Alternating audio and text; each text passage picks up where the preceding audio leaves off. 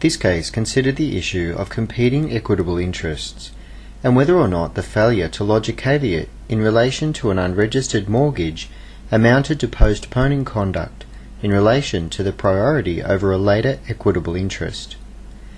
In this case, a man purchased a property with the use of two mortgages. The first mortgage was for the majority of the purchase price, and the second mortgage was for a much smaller amount and was provided by the vendor of the property. The first mortgage was then registered, but the second mortgage was not registered. However, the vendor had repeatedly requested his solicitor to do so.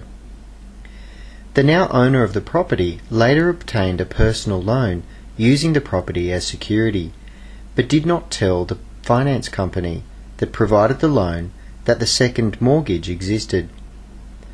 The personal loan was never registered, but the finance company did lodge a caveat. Complications arose and the finance company brought an action against the second mortgagee and argued that they had priority over the second mortgage on the basis that the second mortgagee had failed to register the mortgage or lodge a caveat in respect of the mortgage. The central issue for the court, therefore, was whether or not the failure to lodge a caveat resulted in the loss of priority for the second mortgagee as against the finance company. The court ultimately